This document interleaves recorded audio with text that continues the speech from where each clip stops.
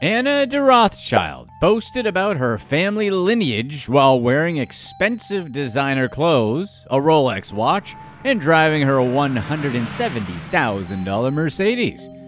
Being a part of the Rothschild family sure does have its perks, being the most famous European banking family for the last 200 years. A year before the FBI raid of Mar-a-lago was when Anna went golfing with the A-listers. That evening, she joined them for dinner at an Italian restaurant, where she continuously talked about her life as a daughter of the Rothschild family. John Lefebvre, another attendee, noticed how everyone was eating it up.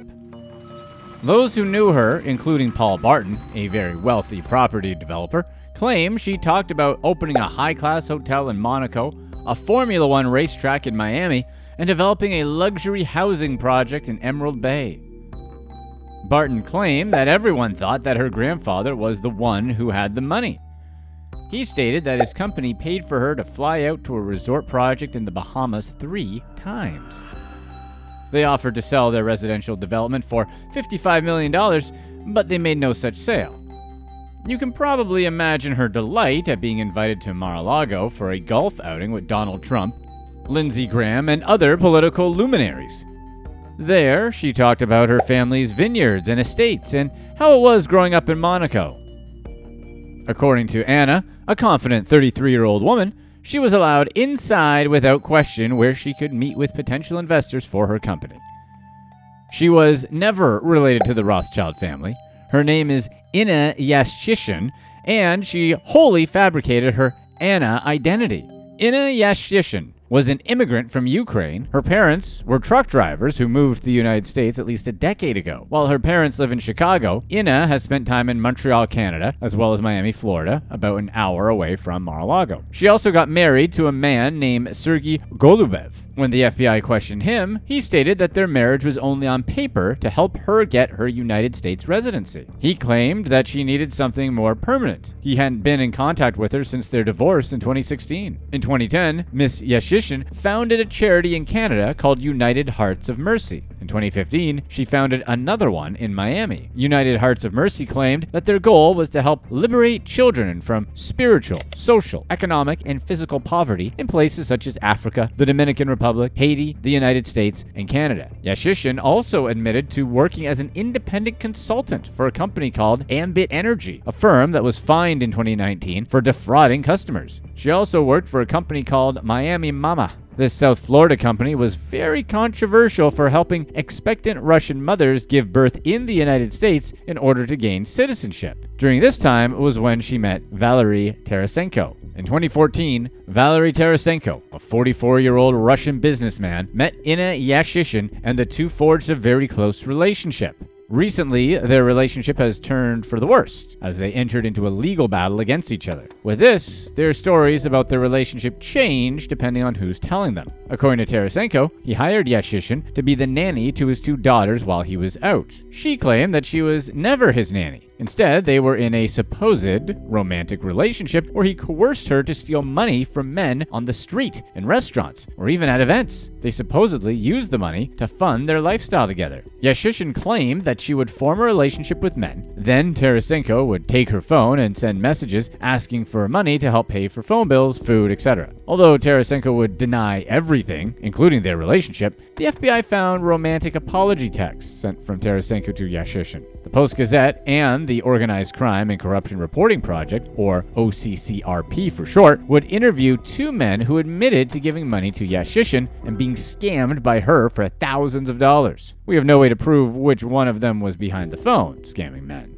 However, we know that Tarasenko and Yashchyshyn worked together to open both United Hearts of Mercy locations. To avoid publicly announcing how much revenue the charity made, they claim that the charity made less than $50,000. However, according to their own internal documents, United Hearts of Mercy actually made over $200,000 in 2020 to help with COVID relief. However, it was soon cut off by payment processors due to suspicion of fraud. In 2021, Tatiana Verselina, the charity's certified accountant, made a sworn statement to the FBI claiming that she had helped set up the Stripe Inc. account for the charity. She stated that the charity was a source of illicit funds for organized crime. Stripe Inc. determined that the money flowing into the charity was coming from credit cards and bank accounts not authorized by owners in Hong Kong. When trying to reach out to them, every single email had bounced back, meaning they were all fake emails intended to confuse the payment processing system. Fundraiser.com confirmed to OCCRP that they shut down one of the charity funding drives run under Versalina's name in 2020.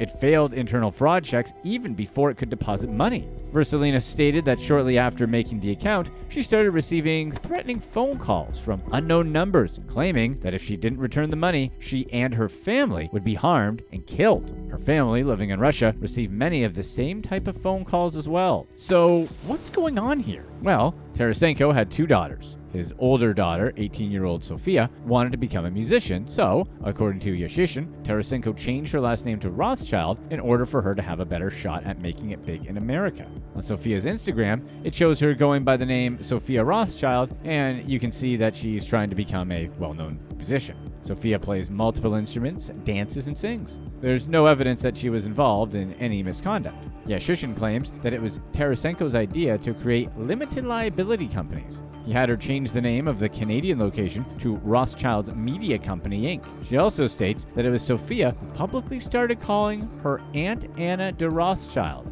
As for the Mar-a-lago incident, she claims she was invited by one of Sofia's friends, Elkanan Elke Adamker, the founder of a New York financial services company. She says nobody asked for identification, so she never provided it. They invited her to dinner with the others, including former Missouri Governor Eric Greitens. He had invited her to a fundraiser he would be hosting and signed 4 books for her. It wasn't until March 2022 that anyone knew that there had been a breach of safety for the former president. Dean Lawrence, a Florida music promoter and exotic car leasing agent, attended an evening dinner with Trump insiders at Mar-a-Lago. The dinner included people such as rappers Kodak Black and Ray J, along with Donald Trump and former New York Police Commissioner Bernard Kerik. He warned attendees that Anna de Rothschild was a fraud. He had informed them that he recognized Anna from her company Rothschild Media label, where they were currently promoting Tarasenko's daughter, who used Rothschilds as a stage name. When he told Kofod, a Trump campaign donor, and Caroline Wren, a former national advisor of the Trump campaign, he claimed that Kofod's eye had grown wide as he explained that Anna Yashchyshyn had been to his house. Lawrence was distraught by the idea that he was the one divulging the news of a potential breach to Trump insiders rather than the ones who are supposed to be protecting the Trump family. He was the one trying to understand how they allowed this to happen. He, along with many people, asked the same question as to how someone with a fake identity could so easily stand next to critical political figures multiple times without being caught. This raises questions about why security did no background check on her. Was it a political intelligence breach, or was it a financial fraud case? Due to the contradicting stories, her motives are unknown. 2 years prior, 2 different Chinese women were arrested on 2 separate occasions after entering Mar-a-Lago with thumb drives containing malicious software. The openness of Mar-a-Lago and the ability to walk in without a background check were finally being realized. This instance was what triggered the FBI to look into Anna, or as we know her, Inna. Tarasenko filed an affidavit in Miami-Dade County Court claiming that Yashchyshyn was part of an international criminal organization. He said that she went through many different identities for wealthy dynasties, including Anna Kruger, a family who made their fortune in paper, and Inessa Cavalli, an Italian family. They owned a fashion company worth more than $500 million. He also claimed that Yashchyshyn worked for the most brutal oligarchs in Russia, including working for Putin indirectly. When the FBI questioned Yashchyshyn, she stated that she was invited to Mar-a-Lago and was there looking for investors for Rothschild's Media Company, Inc. She claimed that Tarasenko continues to use her to get money from investors and that he keeps track of her every move. According to her, she never told people that she was Anna de Rothschild, and it was Tarasenko who fabricated the entire story. Yashchyshyn also stated that this isn't the first time that Tarasenko has filed a lawsuit against her. Every time she leaves him, he does it. The first time was when he claimed that she had gone after his daughter. Yashchyshyn went ahead and filed a restraining order against him. According to her attorney, Tarasenko has violated the restraining order multiple times. Yashchyshyn thinks it's ridiculous that Tarasenko would claim that she's a Russian spy. To her, Russian people basically are her enemy since they invaded her country and went after her family. As for the multiple fake IDs and passport that show her name being Anna Rothschild, she claims that Tarasenko created them all. She said she had nothing to do with them. According to her, all she wanted was to be free from him. Yashchyshyn claimed that every single move she made was directed by Tarasenko. She even claims to have resigned from both businesses to help get out of his control because after the first few times she realized that he was just using her. Yashchyshyn claimed that her friends and supporters encouraged her to get out of her toxic relationship, so she did. Little did they know that she was wrapped up in a huge scam that the FBI would soon follow her every move. So let's review. According to Tarasenko, Yashchyshyn has multiple identities and works as a Russian spy. According to Yashchyshyn, Tarasenko is the ex who filed fake lawsuits against her and forced her to do his bidding. We don't know who the criminal mastermind is with all the evidence presented. It's clear that both parties are allegedly involved in a fraud case with their limited liability companies, but does the story go deeper than that? Who do you think is telling the truth? Is Tarasenko right about Yashchyshyn being a Russian employee? Why would he continue violating a restraining order against him? And what about all the times that he's been caught lying in the past? There's no way to prove that it was Tarasenko sending messages to the men with whom she would form relationships. Only time and more investigation will help uncover the mystery behind this case. Click to watch one of these next videos. Let us know in the comments section who you think has a better chance to get reelected, Donald Trump or Joe Biden.